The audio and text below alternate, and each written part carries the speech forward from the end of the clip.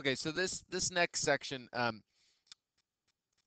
we're looking at it. We now have graphing calculators that can do amazing things for us, but this is more of an appreciation of mathematical history, and this is the way that Sir Isaac Newton. It's a method that he created to approximate zeros, and it uses local linearization as the core to doing that. I want us to know how to do this, even though we can now have calculators that would find this for us. Um, so here's how it works. He said, given some function, if I want to find the zeros, um, first of all, you need to have some understanding of what the function looks like. So he understands, and we could too, that a trinomial, sorry, not a trinomial, a cubic is going to have this general shape, and by sort of general plug and chug, we can get that there's going to be a zero in between -1 and 16.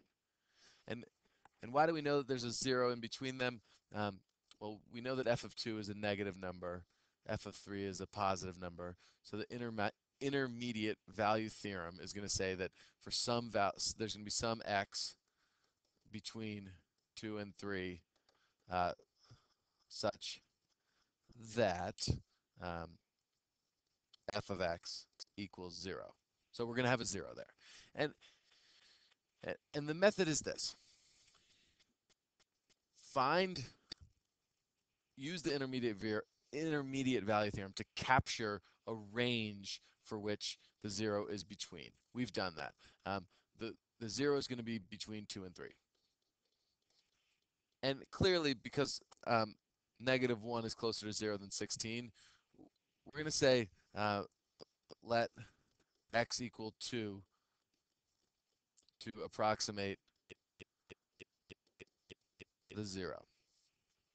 So what we're going to do is we're going to create a local linearization. We're going to make a line around x equals 2. And we're going to use that line to approximate the real 0. So let's think about that. Um, to make a line around x equals 2, we know that we have the point 2 comma -1, and to find the slope, we're going to have to find the derivative of my function. Well, this is a nice simple polynomial, 3x squared minus 2, and we want to find that derivative at x equals 2. So we get that it equals 10. So my equation for my line around x equals 2 is 10 times x minus 2 minus 1. And I want to find the 0 for that function. So to find the 0 of this function, I want to know, I'm going to use this line. And so, again, we've got some line that looks, you know, like that. And what our line can do is our line is approximating the curve. So our line's going to do a very good job of approximating the curve. So what we want to do is find the 0 of this line. So I want to find what makes my linearization, what makes my line equal 0. So plug in 0, and I get 10 x minus 2 minus 1. If I solve that, I get 1 equals 10 over x minus 2. Simplifying that even further, I get 1 over 10 plus 2 equals x. And this is my better approximation of the 0. So I'm guessing that my 0 now is 2.1. Now, is it exactly 2.1? Uh, I don't think so. And we could just confirm that really quickly on the graphing calculator that it's not exactly 2.1. This is sort of cheating. They didn't have calculators back then, but if I did 2.1 cubed minus 2 times 2.1 minus 5, does this equal 0? Not exactly. But 2.1 is certainly closer than 2. If I had just put in 2,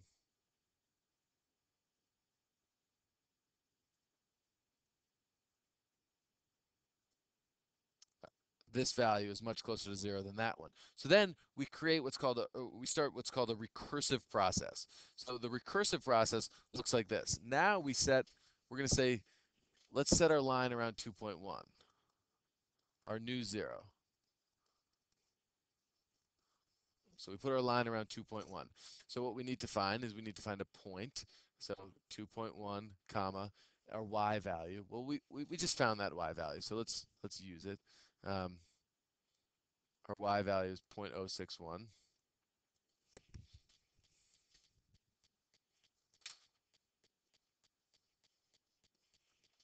And then we need to find a new slope. Well, our new slope, given our slope equation, f prime of 2.1 equals 3 times 2.1 squared minus 2.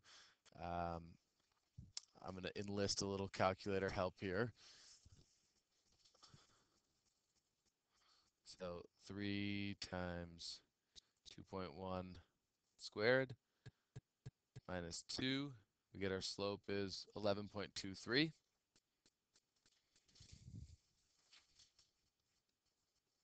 So my new line, my new linear approximation around 2.1 is 11.23 times x minus 2.1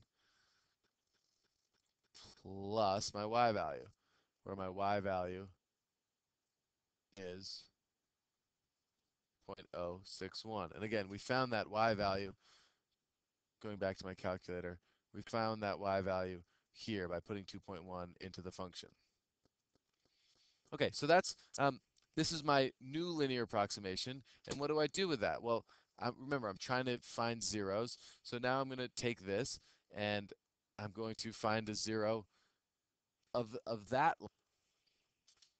So now we got a new page to make it more clear. But so now we're going to find a 0 with this. So we want to set our function equal to 0 to find out the x value that makes it 0.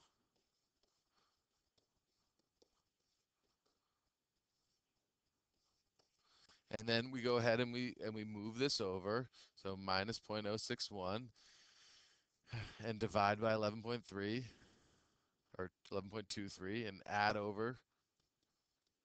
And this equals my new approximation for the 0.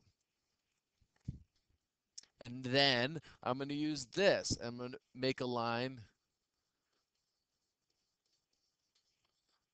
centered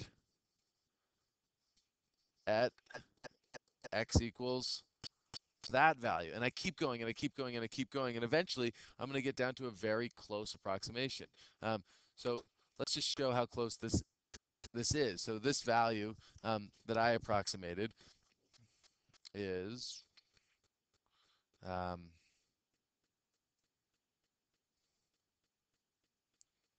negative 0.061 divided by 11.23 plus 2.1.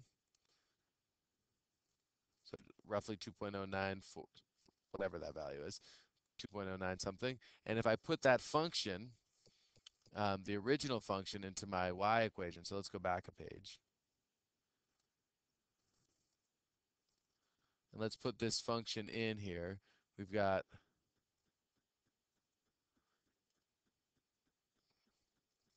x cubed minus 2x minus 5. And I want to find that 0 that's going to be right around there. So Newton obviously didn't have a graphing calculator. We can find it very quickly. But what we're learning right now is the methods, the historical methods for finding the zeros. So we get 2.09455 is the 0, where we predicted it to be. We predicted it to be, let's see, 2.0945. So very, very close. Here's what we predicted it to be versus what we found earlier. So that's pretty cool. And this process we can define recursively.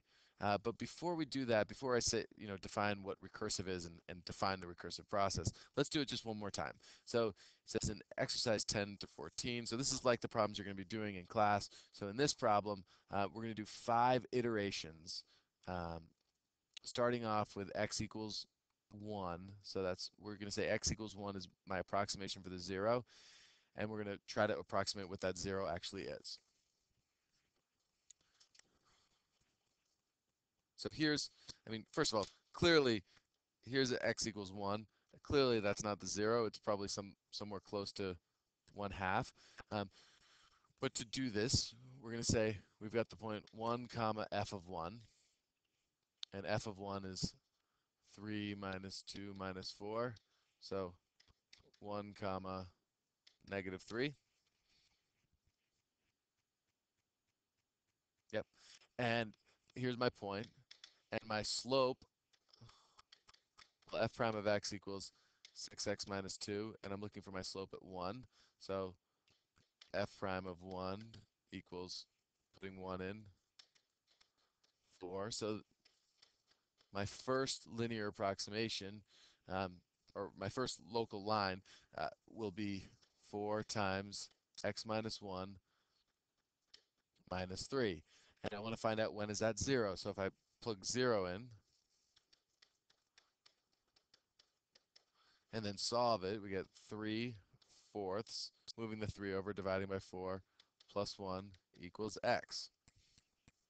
So we're getting that x equals 1.75. That's my first approximation for the 0. Then what do? Well, now I'm going to plug in again. So I'm going to plug in the point. I'm going to get my point, 1.75, comma, f of 1.75. And here, I'm using the calculator because I'm not that smart. If we had more time, we could certainly do this by calculate or by hand, but let's not. So we have 3 times 1.75 squared minus that minus 4.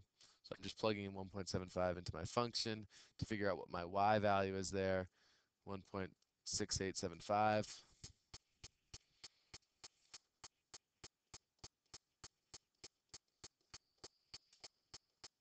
So that's my point, and I need to find my derivative. Well, the derivative at 1.75 equals 6 times 1.75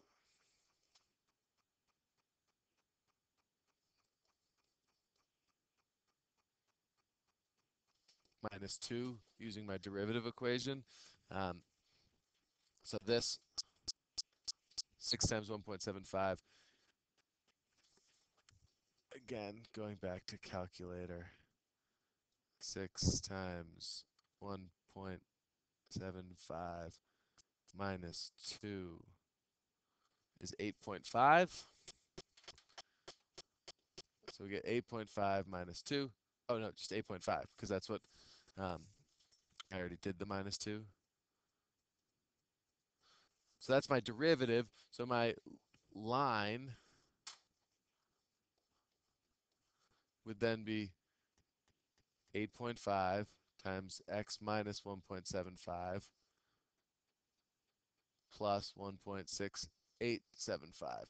And that's a better approximation for a line. That's centered. That's my line that's about right here. That's that line right there. And I want to find out when that line is 0, because when this is 0, that's going to be the approximation for when my actual function is 0. So let's set it equal to 0.